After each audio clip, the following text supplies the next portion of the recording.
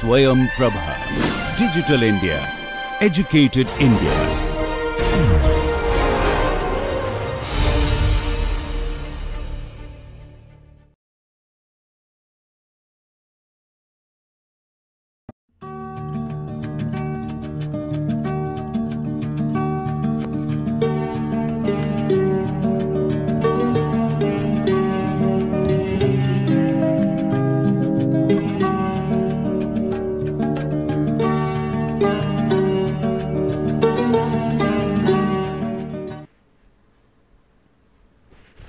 Welcome back to Aircraft Structures 1. This is Professor Anup Ghosh from Aerospace Engineering, IIT Kharagpur. We are in the lectures of 6th week or the module 6 in sequence. This is the 32nd lecture, and this is involved with the semi-inverse method of solution. Semi-inverse method of solution in terms of theory of elasticity approach to solve problems, and in that sequence we will learn how do we solve problem with a typical example. Now, in that sequence we always in every lecture I try to cover what we have learned so far. This time I will try to cover it in more brief as quickly as I can. History, aircraft development from a small one at Kitty Hawk by Wright brothers to the huge one like the AN 225. We have learned history of solid mechanics or structural analysis, or the way you say. Then various types of loads encountered or experienced by aircraft structure is discussed, where how those loads comes. And then we have learned the inertia loads play a huge role in design, and that in that context we have learned the flight envelope. And flight envelope also varies with respect to a particular type of aircraft depending upon its service condition. We have learned how can we find out from the overall external load the bending moment and shear force is encountered by wing and fuselage. Then we have learned 3-dimensional structures. We have solved a few problems in 3-dimensional structures with respect to landing gear problems, and then we have started the deflections energy methods. In that we have learned Castigliano's method, total potential energy method, complementary energy method, and we have learned a very good method, what I say that probably lays the fundamental foundation of future numerical analysis, that is the Rayleigh-Ridge method. To some extent in that discussion came the variational calculus, not that way, but anyway you are introduced maybe. So, and then the theory of elasticity got introduced to stress, then equilibrium with body forces, surface forces, stress transformation, concept of stress transformation. Our total discussion was predominantly in the Cartesian coordinate system.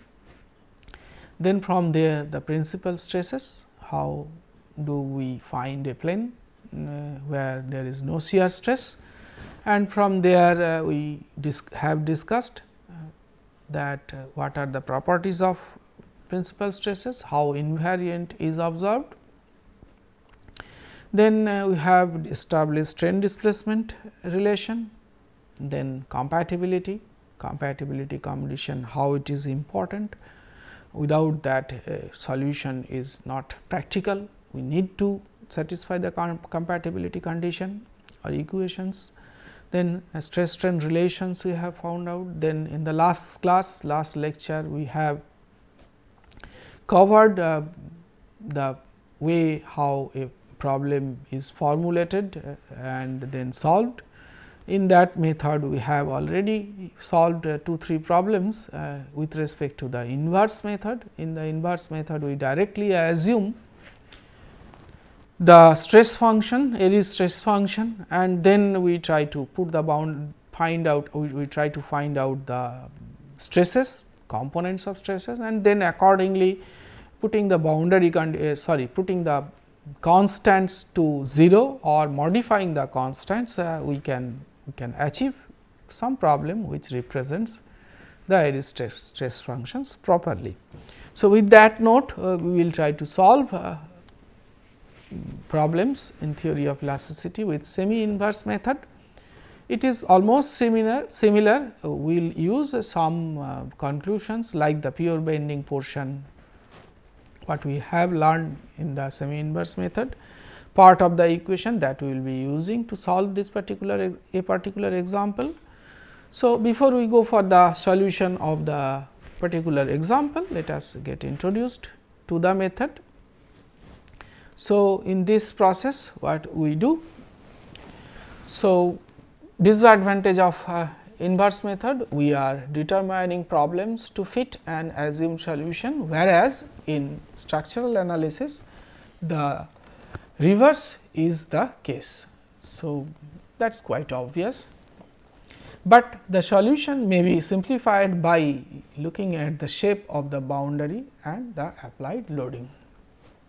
Semi inverse method is popular in that sense, it is suggested by Saint-Venant. Semi inverse method is suggested by Saint-Venant.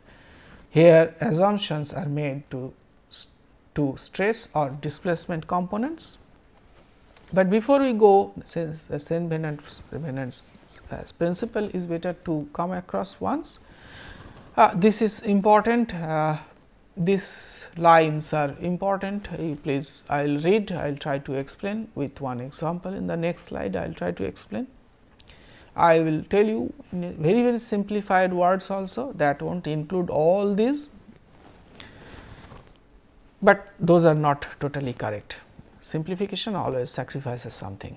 Anyway, if a system of forces acting on a small portion of a surface of an elastic body is replaced by another statically equivalent of force acting on the same portion of the surface, this redistribution of loading produces substantial changes in the stress only in the intimate neighborhood. It changes substantially, but in the intimate neighborhood of the loading, and the stresses are essentially the same in the parts of the body which are at large distance in comparison with the linear dimension of surface on which the forces are changed. Linear dimension of the surface on which the forces are changed. So, it says that if I replace by equivalent or statically equivalent force system,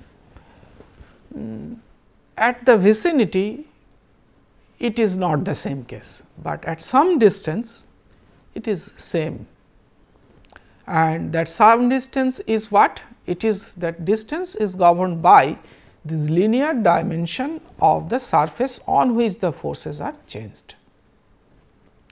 That is a principle, is really very important observation and noted by Saint-Venant. This helps us a lot. In the next page we will see how it helps us, but without looking into this thing, we have considered this in our mind and we have solved problems already in your mechanics, in your other say here also whatever we have covered during problem solving, we have assumed this. So, by statically equivalent systems, we mean that the two distribution of forces have the same resultant force and moment. So, let us see the example. So, by statically equivalent system, we mean that the two distribution of forces have the same resultant force and moment. So, what is shown here that if two P loads are applied, at some section AA, this is the distribution of stresses because of these two concentrated load at this point. But while the section is L apart, which is more than the B, it is uniform. That is what we always talk about, is not it? We say that load is applied at the tip of the member and the stress is uniform P by A. So, that P by A, here it is say if the area is A, then it is 2 P by A. So, that is what is said. It in a different way. It says that if it is replaced by a force system, if it is replaced by many other forces summing up to P and statically equivalent, then it is same at a distance L where it is more than B. So, both the forces will induce similar type of stresses. With this context, with this understanding, we will move forward to our next slide, and in next slide we will solve a problem. This problem is quite popular from your first day of mechanics probably. Problem is similar, only difference is that we have assumed a different coordinate system. We have drawn the problem in a different way. The boundary condition or the fixed support is on the right hand side. At the center of the beam, we have assumed the origin and x is going this way and y is coming downward. So, with this consideration we will do it is H, B, this is D. So, the section dimension. So, with this consideration, let us try to find out the solution. So, solution means stress as well as deflection. H is much less than the D.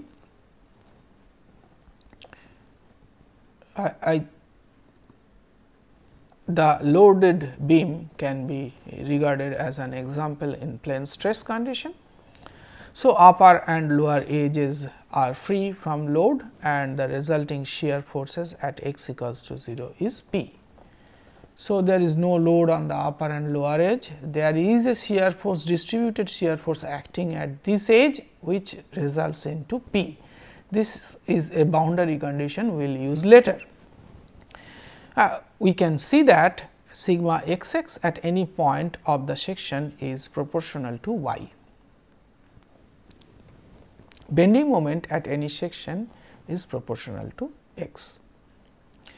So, this sigma x s is proportional to y. This part already we have seen in our previous inverse method, and that brings us to this C 1 y cube by 6, and then B, a bending moment at any section is proportional to x, that the reason x factor is coming here, and that governs this line's observation to our physical condition, gives us the way that this part is something like this.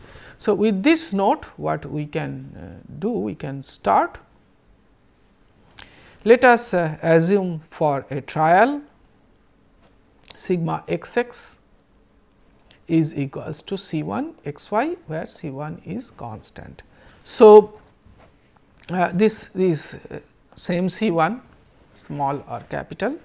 We are following this, I jumped here to give you that observation, but it can have from this type of approach also, where following this y and x and y multiplication also we can assume, and then if we integrate that, what do we have? We get the same term what we have there, and we also have two functions f 1 x multiplied by y and f 2 x without any multiplication as two functions of x, because we are integrating the partial differentiation equation with respect to y. where f1 x and f2 x are known as functions of x. Now, the compatibility, it is satisfied, there is no doubt, but to satisfy this, what we get? We get one more relation in terms of f1 and f2. So, while we do this, if we carry out this term by term, I can again explain like the way I have explained earlier, but better you try once.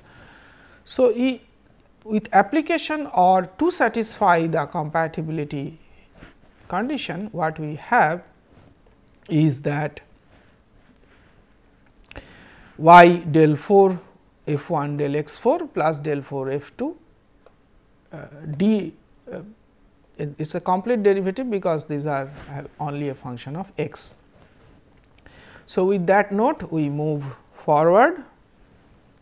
Since f 1 f 2 are functions of x only, since f 1 and f 2 are functions of x only, the second term in the above equation is independent of y, but this must be satisfied for all x and y in the beam. This is possible only if this is equals to 0. This stating this is very easy, but it requires a lot of understanding or on the mathematical equations. If you think deep, you will also come to the same conclusion that these individually these two functions must be 0 to be satisfied by the grad 4 phi equation. Now, if we integrate all these terms, f 1 is equals to what we have is that C 2, C 3, C 4, C 5 and f 2 is equals to 6, 7, 8, 9. It is changing the power. I hope there is no point of explaining it. So, the phi changes with constants starting from C 1 to C 9, 9 constants we have to find out, and to find out those constants, let us see what do. We need to put the boundary conditions, but with these constants in place we can find out the expressions for sigma y y and tau x y. So, those expressions are quite obvious as it is shown here, and we try to put the boundary condition. This boundary condition is interesting. Sigma y is 0 at y equals to plus minus d by 2 for all x. If we go back to the previous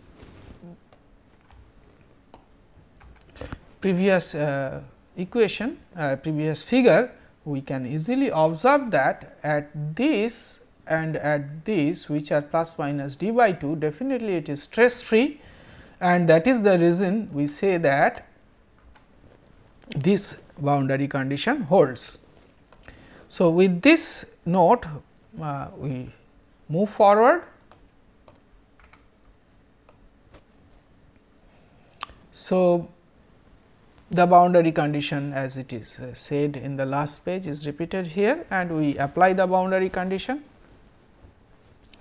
Once we apply the boundary condition to sigma y y, we have see a very interesting one again, minus minus minus minus, otherwise it is same, and again either I need to mathematically prove or I can simply assume that it holds and we can proceed.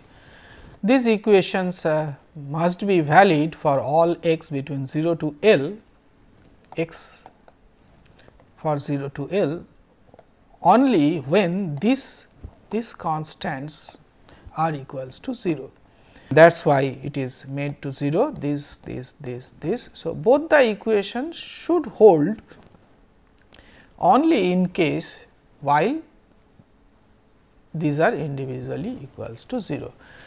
These are proved in maths, we will not spend time for that, and consequently these 4 conditions, this is for this particular nature of the boundary conditions implementation equations, we get that C 2, C 3, C 4, C 7 are equals to 0, and then tau x y is equals to, we have minus of C 1 by 2 y square minus C 4. We have one more boundary condition, that is tau x y on y equals to plus minus d by 2 is also equals to 0. That is, it is also shear stress free. It is not only the normal stress free, the boundary at top and bottom, there is no shear stress also. This is a small correction, this is definitely not two equal signs, this is equals to 0. So, with that note, what we see is that this gives us a relation between C 1 and C 4, and as I mentioned at the beginning while we were defining the problem, that distributed shear stresses at x equals to 0, that means if we go back at this point, upper and lower edges are free from load and the resulting shear force at x equals to 0 is P. So, that is what we will implement now.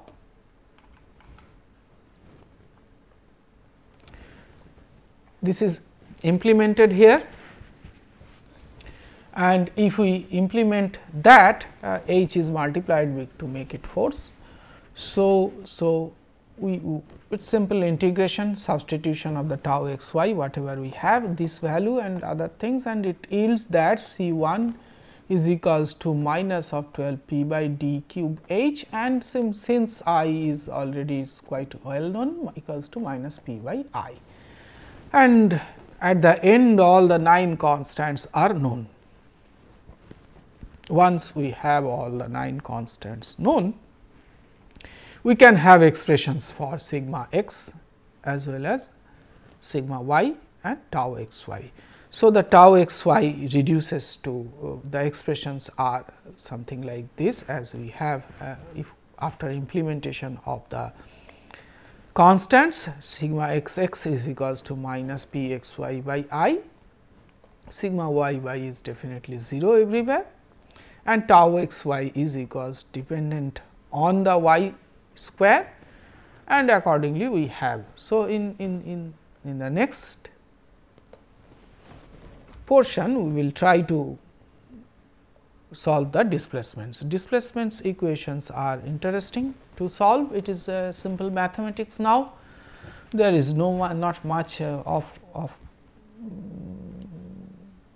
elasticity or structures, only boundary conditions are there. Boundary conditions in terms of mathematics you need to understand and you need to implement. So, keeping in mind what we have, the strain expression we put from the stress, what we have, we integrate that. Similarly, for f sub y we have this expression, and gamma x y we have this expression. We name this as this 1, 2, 3. If we integrate, there will be unknowns definitely. So, we get g 1 y, g 2 x. So, with that, and definitely gamma also will be there. So, we can. So, we have found out by integration the del u and v. Here what we see, that since it is a partial derivation of x, so integration gives us a function of y, and g 2 gives us a function of x, and similarly we will be using this expression. So, incidentally one thing is, one typographical mistake is noticed, you please note that this is not multiplication, this is I should do it with red ink, blue is not visible, this is a positive plus sign. So, with this note, please, I think it is, you can also easily put it, and in the next slide while we will move, we will use these equations, we will substitute these values there in the again these values in the third equations, and we will proceed further. So, we go to the next equation. So, substituting in 3 equation 3, what do we have? and little bit rearrangement definitely. We have, that is the reason we have partial derivative with respect to y, and we have also the other term with respect to x, and it is rearranged a little bit.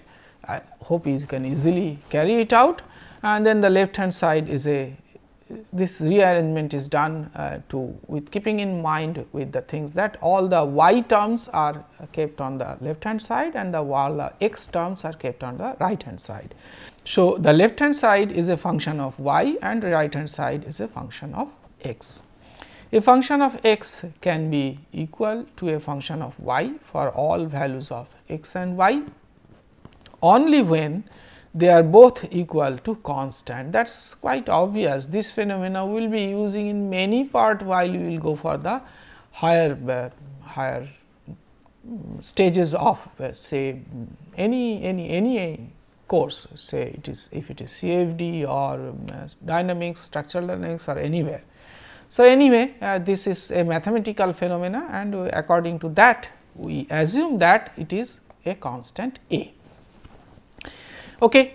So, we put this is equals to A1 and that is the other side also is also equals to A2, and again we rearrange. Once we rearrange and integrate, we get G1 and G2. We have two more constants because of integration, that is A2 and A3. So, all total we have 3 unknowns again, fine. So, we need to find out those 3 unknowns. How can we find out those 3 unknowns? We are in the process of finding displacement, all functions are in terms of u v. So, we need to put boundary condition in terms of u and v. So, while we put in terms of that u v the boundary condition, what we can see, let us see. So, then the displacements are u v as it is put as A1, A2, A1, A3, all the constants u v is completely written here, and the boundary conditions at x equals to L and y equals to 0. That means